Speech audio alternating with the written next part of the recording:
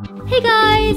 This video is a third video in our series #Bare Skin with Himani Wright, and we're going to be getting rid of blackheads today. Blackheads, goodness, this is something I really wanted to cover for so long. I've made a couple of videos, but so many of you guys have been requesting more videos on blackheads, so here is my inexpensive and super easy DIY. The first thing you're going to do is to make sure you've applied a little bit of steam to the area.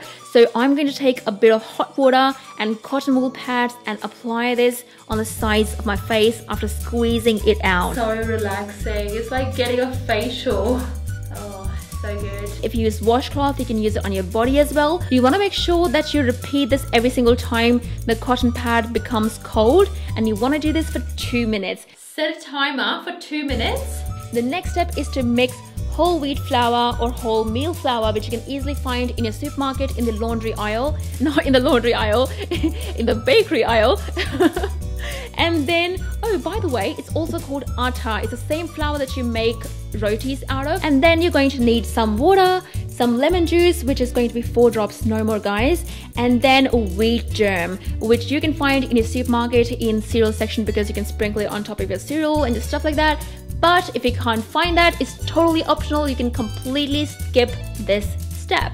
And then you're going to make a mixture out of it. Apply this on the sides of your nose or anywhere on your body where you have blackheads, and then leave it on there for 10 minutes. For some reason, I went in quite thick, but you definitely want to make sure that it's not as thick as I'm applying here. Once you wait for 10 minutes, the mixture should be about 90% dry. If it's not, then you want to wait a little bit longer, and then rub it off in circular motions. It'll come right off. Now, 2 things can happen at this stage. If the blackheads are fairly new, you will find most of them, if not all, will pop out automatically, because always remember, healthy skin doesn't trap blackheads. And when you apply this DIY on your skin, it almost programs your skin to be healthy. It starts to take the blackheads out on its own, and you don't have to use any artificial things or scrape it out yourself, which causes scarring, by the way, so please don't do that.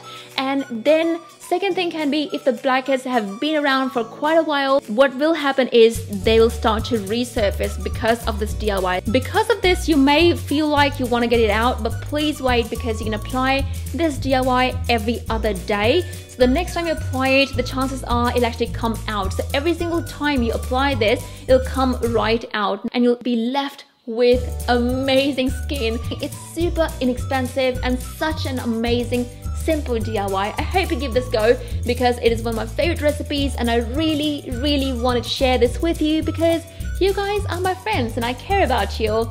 I love you so much, guys. Thanks so much for watching. I'll see you in my Monday, Wednesday and Friday uploads. Woohoo, it's the weekend. What's your plan for the weekend? Let me know down below. Please make sure to give this video a big thumbs up if you enjoyed it. It just helps me get the word out there, so more people are able to find it and they can join our awesome community here on YouTube. Yay! Don't forget to subscribe if you're new to my channel, and I'll see you on Monday. I love you so much, guys. Mwah. Bye. It also removes blackheads and whiteheads. It's great for acne, great for uneven skin tone, and great for oily skin, dry skin, normal. Looks like baby food. I'm applying baby food on my face.